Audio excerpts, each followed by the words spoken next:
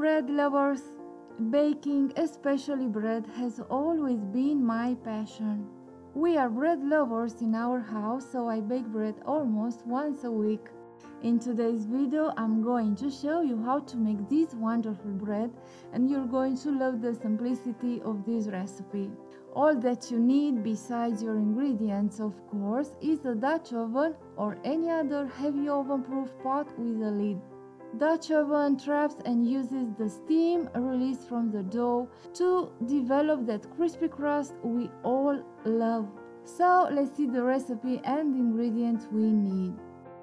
350 grams bread flour, 150 grams whole wheat flour, 385 milliliters water room temperature, 1 tablespoon olive oil, 1 teaspoon sugar, 1 teaspoon salt, 35 grams dry sourdough yeast. This product contains 70% dry wheat flour sourdough and 30% active dry yeast, and the manufacturer recommends to use 7 grams for every 100 grams of flour. So for my 500 grams flour, I'm going to use 35 grams of this dry sourdough yeast. Alternatively, you can substitute with 7 grams active dry yeast. In that case, just remember to adjust the recipe, adding 2 additional tablespoons of flour. And if you prefer to reduce the amount of yeast, you will have to slow the fermentation process. If you want to know more about this subject, check out the link below the video in the description box. And now let's start with the recipe. Pour the water in the bowl of a stand mixture with a dough hook attached. Add the flour starting with the whole wheat first, then add the bread flour and mix on speed 1 just to combine.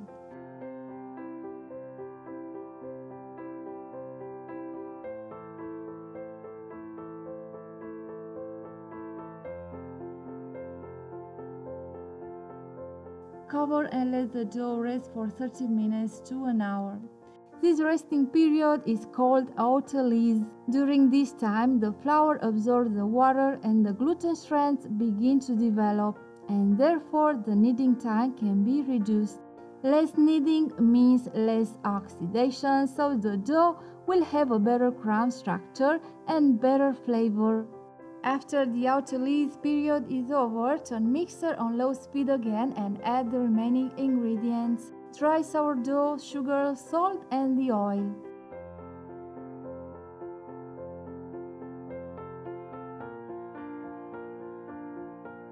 Now turn the speed of the mixture to medium and knead for 4 to 5 minutes more. Due to its high hydration, the dough will remain soft and slightly sticky. But that's a positive thing. Moisture is an important factor in achieving a soft crumb and a delicious crispy crust. Place the dough into a greased bowl, cover and set aside at room temperature to rise until double in volume. Meanwhile, dust your proofing basket with flour. If you don't have a rising basket, use a colander or a bowl lined with a well-floured cloth. Once your dough is risen, transfer to a flour surface and start folding the dough over itself by gently pulling and folding the edge of the dough toward the middle. Keep your hands slightly floured and use a dough scraper if necessary.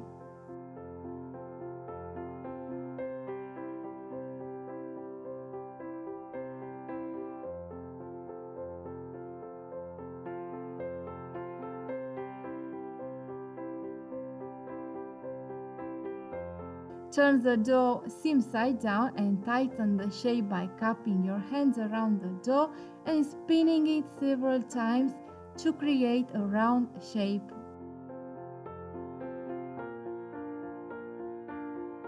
Place the dough into the proofing basket upside down, cover and let it rise until double, about 30 minutes. During this time, preheat your oven to 230 degrees Celsius with the Dutch oven inside with the lid on. Once the dough has risen, very carefully remove the pot from oven, take off the lid and quickly flip the dough into the hot pot upside down. Using a very sharp knife or a bread lamb, score the top of the dough, then replace the lid and bake for 30 minutes. After 30 minutes, lower the temperature to 210 degrees Celsius, remove the lid and bake for another 25 minutes until the top is golden brown and crusty and sounds hollow when topped on the bottom.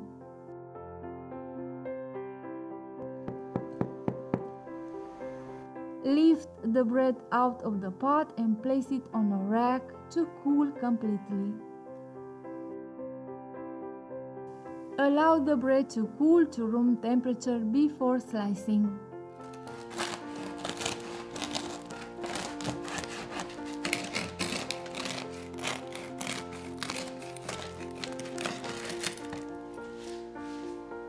Can't say enough great things about this Dutch oven. It will literally change the way you bake bread.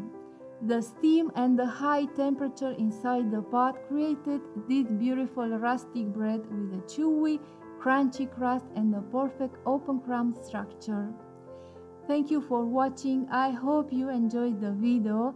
Please leave a like and don't forget to subscribe.